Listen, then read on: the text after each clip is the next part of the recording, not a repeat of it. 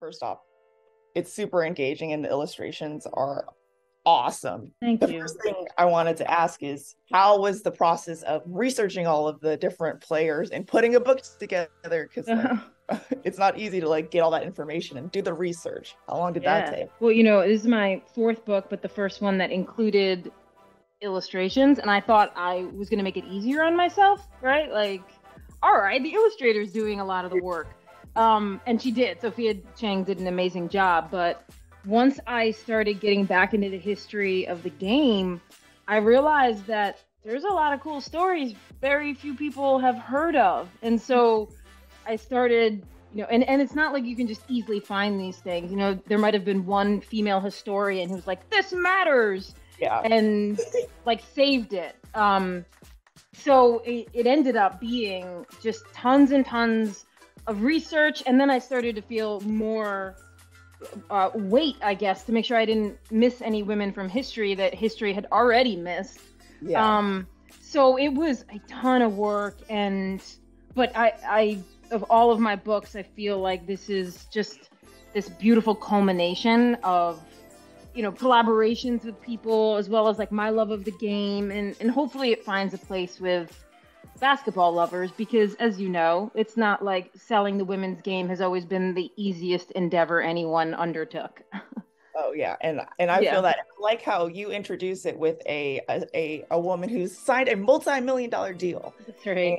that's in the future. And so I'm thinking, like, what do you think technology is going to offer women, and how they can expand their platforms and bring interest? Because we can. It's all about the story. Like I saw some of your TED Talk. It's about the story, and if you can sell a Yeah, story, you can get viewers. How do you think technology is going to help? I think it already has. I think a lot of the ways we can build platforms now has led to places like Together and Just Women's Sports, and I'm sure I'm missing others where just the the cost of getting something off the ground to cover these games isn't a bazillion dollars. Like, you don't just need the old legacy media to do this stuff. And so I think you've seen, instead of jumping through every single hoop and like scrolling through ESPN to try to find the one article that lets you know about the upcoming storylines, you can, if you understand this stuff, you can access these storylines easier already. And I Yeah. think that that's going to continue to help grow. I mean, we've already seen how it's grown the women's game. And we have these like key moments coming up, whether it's the WNBA league rights being on the open market again for the first time in a long time, and really having a moment where people, I think, will pay for them. That's going to drive money back into the game. And so when I was opening this book and we had this comic book art and we were putting it at the 75th anniversary of the WNBA, I'm trying to imagine what the growth would be like if the trajectory we've seen over the last few years continues. Of course, the only model I have is what success looks like to NBA players, so it's like, Yeah. I mean, do I think an $100 million contract for our future WNBA star is the definition of success? I guess, because I have no other model, right? That's how they say. Is, That's what the business says. that's what success is, and that's what people understand. So that's how we built it. Do I hope the WNBA has success and maybe does things a little differently? Sure, but I can't imagine that right at this moment because I don't know what that would look like. Yeah, no, I think it's a really good vision, because another thing I want to touch on is how they say that, oh, well, no, women's basketball isn't interesting to watch because they don't run as fast, or they're not as interesting. And I wanted to think about, what is your take on that? Because this week, Iowa City has sold out all the games. And I'm like, we are interesting. We are interesting. All it takes is some time and commitment. So what do you think about that? And why do people All right. do stuff like that? Okay, so here's like, this is so specific. I'm like flipping through my hoop muses here. You bring up Iowa. And Yes. so there's this small moment in the book. It's under this like chapter called The Moments.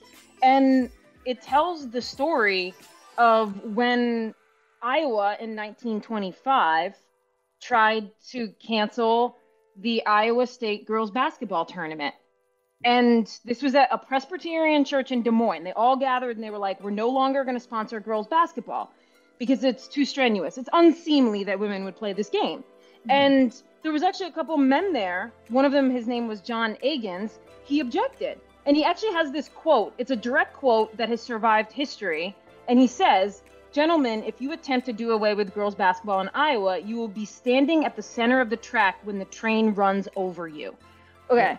So one, if a man had said that about like saving the NBA, he would have a statue and we would know his name. And so, but I'll tie this to your question in that when I now watch Caitlin Clark or Iowa, I think about why Iowa is ripe to have a player like that and to respond to a player like that in a very unique way, because they have a history that goes back even before this moment. So the state tournament never died. That guy started a separate one. And since that moment, Iowa has had state girls basketball tournaments that 8,000 people have attended pretty much every year. So what do they have? They all agree in Iowa that not just men's basketball matters, but women's basketball matters, because it's been part of their history for going on 100+ years. And so they know the storylines of players in their state. They know their lineage. They know the mythology of the game. And it leads to a moment where someone like Caitlin Clark, who truly is bringing the game forward, not only is amazing to watch, but people in Iowa don't need to be convinced that she matters and that it matters. And so it's moments like that where you say, like, does it matter that Caitlin Clark, her vertical may not be as high as Russell Westbrook's? It doesn't seem like it does to anybody there. And so that model could be replicated, but we've canceled girls basketball in other areas, or we haven't invested. And so we don't have that lineage of storytelling and stakes. And so that's something obviously that in Hoop Muses, in our own way, we're trying to build back some of that lineage and mythology of this game. I just didn't know how many women were so impactful in the beginning of the sport, but you don't hear about it. You don't learn about it. So I guess the whole premise of the book is we should know our history, because it does inform our now and our future, as all of the cliches go. But I will say that I don't think it's not like, oh, kids these days don't know their history. I don't put the blame on the women who played this game now.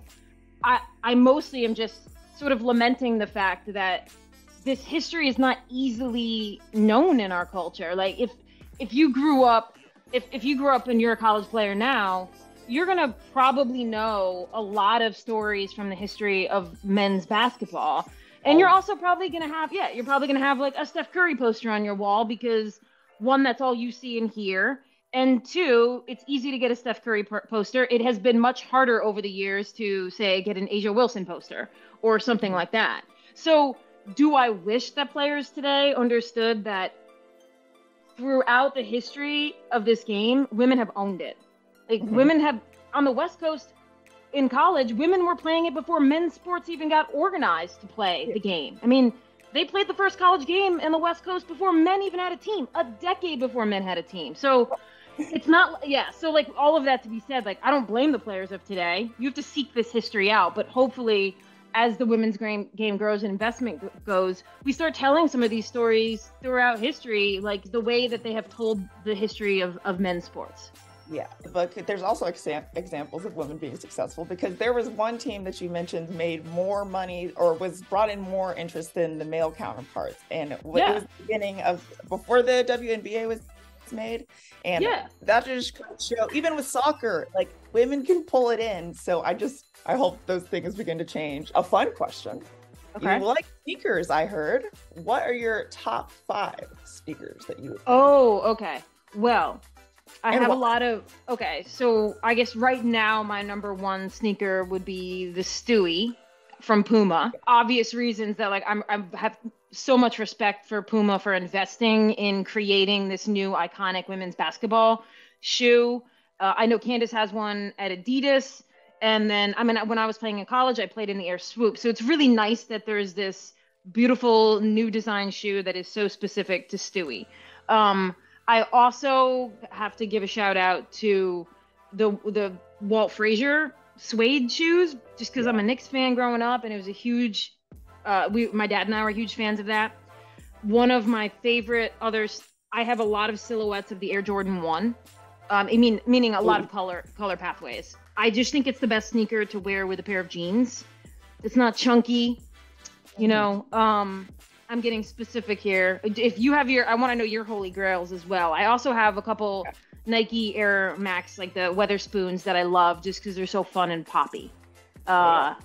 Okay, I think that was 4. And then, every time I wear my Travis Scotts with the pink laces, they go hard in person. My sister, Maria Taylor, she's always on the field and she'll like have a skirt and some sneakers on. So I, as the little sister, I'll take a couple of those shoes. So I like Pharrell's line. Like I love art. I love making art. So I love seeing the different things. And the human race line to me is super interesting. He's just very vivid, like patterns and stuff. So I love all of his shoes. So I'll wear those on any kind of day, even if I'm in sweats. At least my shoes will be popping, you know. That's right. Yeah. I'm not precious with my sneakers either. Like, I know it's not cool, but like, I wear them all the time. They don't live in a box. I'm like, listen, you know, who knows what happens tomorrow? I'm wearing my sneakers out. In one of your chapters, you mentioned how seeing women's basketball player Jennifer Rosati on the cover of Sports Illustrated was inspiring for you. How did seeing this continue to influence your passion for basketball? Yeah. So it was that UConn team of 1995. Yes. Right. I was young enough, and this was before the Shamiko Holtzclaw undefeated Tennessee team of 97-98. I was a little older, and I loved Shamiko Holtzclaw and that team a lot too. But when I think I was like 13 or 14, when UConn went undefeated, so it was like Rebecca Lobo, Nikisha Sales, hopefully people know that team, and Jen Rosati. And I remember when that Sports Illustrated landed and she was on the cover, I know it's such a cliche now, but I was like, oh my God, I play basketball. And she's on the cover of Sports Illustrated. It wasn't like I thought someday I could be on the cover of Sports Illustrated. It just had this cascading effect of, oh, I matter. Like, this matters because at the time, Sports Illustrated was like the most expensive, most important real estate in sports media. And I remember reading that article too, and it was of course well written, and there was just an all-encompassing, oh, I have a future somehow. Yeah. I don't know what it looks like, but this seems to me to be saying a future exists for me. I'm like flipping through it now. Sorry, I didn't mean to cut you off. No, you're good. I'm flipping through it too. I also want to ask, just as a graphic designer, what made you decide to include an illustrator and illustrations in it? Because this is awesome. Yeah, see, that's the page. Well, we both know this very well. I couldn't have written a history of women's basketball in black and white, just text, and thought I was going to be able to get it in people's hands in the same way. I think right from the outset, I wanted something that really reflected the joy and energy of the game that I experienced. Yeah. I mean, for me, when I was at ESPN, a lot of times when I was talking aloud or asked to come on and talk about women's basketball or women's sports, something had happened, like somebody had disparaged it, or there was an example of inequity, and I had to come on and speak about that. And it just puts you in this position of like, you have to come from an angle of, bitterness or anger that like things aren't equal. And I was kind of tired of projecting this idea that women's sports was always bitter and angry, because that's not the experience of actually being a female athlete. The experience of being a female athlete is like joy and vibrancy and humor. That's what I wanted to inject into the book. And I didn't think, even as a writer, and I didn't think I could, a picture paints 1,000 words kind of thing. I thought I needed color and illustration to make sure to get this book in people's hands. Especially in a world where women players don't often get paid the same or treated the same. But I have hope. I have hope for the future. Where do you hope things go? Well, I definitely have hope. I feel like short term, I have a lot of hope that speaking of basketball, like the WNBA rights end up with somebody, whether it's ESPN or not, somebody where they are committed alongside those league rights to build storytelling around it. We can't have in the future just a WNBA game is like 7 to 9 p.m. and there's no pregame show and there's no postgame show, and like there needs to be built-in infrastructure where people can understand who the athletes are. So that's like the short term, like 3 to 5 years, where I feel like from a media perspective, I think things will start to shift. And then just, you see the investment. The W already has like, at least two sort of billionaire owners who kind of, just they have money where they can just do different things than previous WNBA owners. And so I think that changes the game. It just like yanks everybody forward when somebody like the Liberty are like, oh, all right, whatever, we'll eat $10 million. We're going to fly charter. It's fine. We'll just eat it. It's no big deal. That's the kind of money women's sports hasn't had. So it's not like, billionaires are the answer to women's sports, but I think in the market that it's in, those two things to me signal like a healthy next for women's basketball. Yeah. And then another thing, they said that we couldn't dunk and that we wouldn't be able to do these physical things, but we are fully capable within our biology to be able to do different things, even if it's at our level. So yeah, I'm just wondering like how even medical technology can help us if we have the investment to get faster, to have more slam dunks, to have whatever is necessary to make it interesting, because it's totally possible. No, I mean, I think clearly the physical evolution of female athletes we've seen it in this singular generation. There's more women that can dunk, the game is faster and quicker, but I do think that the men's game is evolving too. So it's sort of like this catch-22 that we have, where people have always said like, oh, we don't watch the WNBA because like no, women can't dunk, and then women started dunking and it was like, well, the dunks aren't as good. And then if we started doing dunks that they deemed, were great NBA dunks 20 years ago, then they'd be like, but you can't do that. It's like, it would be this moving goalpost because it's never been about dunking. It's always just been about the storylines and the way we talk about it and like the investment that people have emotionally and with their families and communities. Like, that's why we love sports. And so do I want the game to keep evolving physically? Yes. But do I think that the people who hate women's basketball because they think it's not as physically evolved are going to change their minds? Probably not. They seem to dislike it for their own inner reasons that they need to figure out. I think that's about all the questions I have currently, but I just wanted to say this is awesome. Like, this is awesome. I just love every story here.